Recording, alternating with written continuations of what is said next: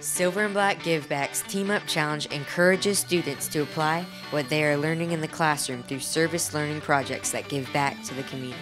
Me and Wade had stopped by to check out, the local community and see what the schools are up to, and it seems like they're doing a pretty good job out here building this obstacle course.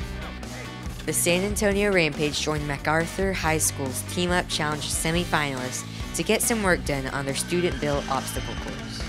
The obstacle course will be for Northeast Independent School District, and mostly the people who are going to be using it the most are going to be the ROTC units. People who want to use it can get permission from the district. They can come use it too, just as practice or as conditioning or training, physical fitness, things like that. We drilled some holes.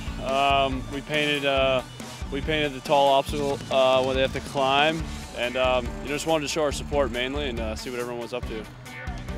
They helped us a lot, so I know it was fun to have them out here. Everyone was excited. Everyone liked them being here.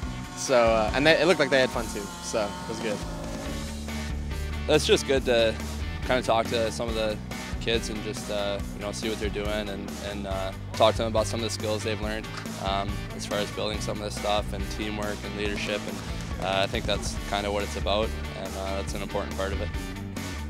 I'm glad that we're doing it, and hopefully our efforts here will be good for the district in the long run, and hopefully it'll be here for a long time for people in the future.